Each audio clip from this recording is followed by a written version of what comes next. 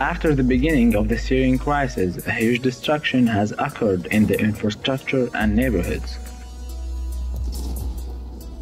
A study showed that more than 52% of the houses in Aleppo was damaged by the end of 2013, and we are still counting.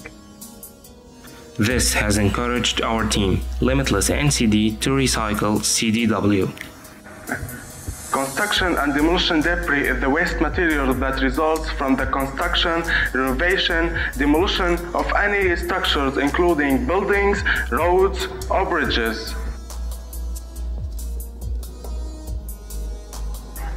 We have chosen to recycle concrete and bricks due to their high percentage in the CDW, so we designed our prototype to produce usable bricks from the waste.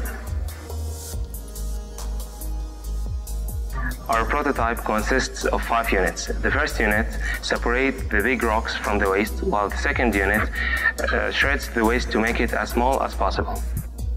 The third unit is receiving, and the fourth unit mixes the proportions of water and cement with remaining waste.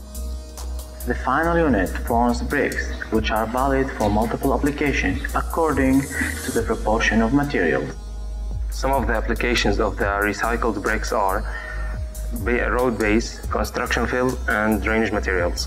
The whole process is driven by an Arduino which is connected to drivers that control stepper motors.